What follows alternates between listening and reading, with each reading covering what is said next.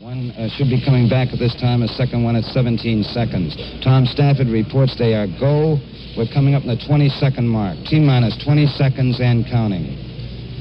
17 seconds and counting. Guidance internal. 15, 14, 13, 12, 11, 10, 9. We have ignition sequence start. Engines on. 5, 4, 3, 2. All engines running.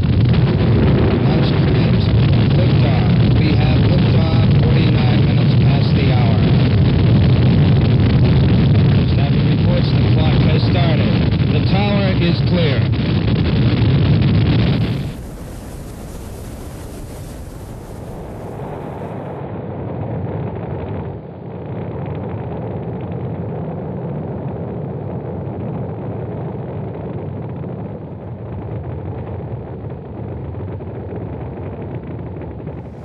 Looking good at 2 minutes.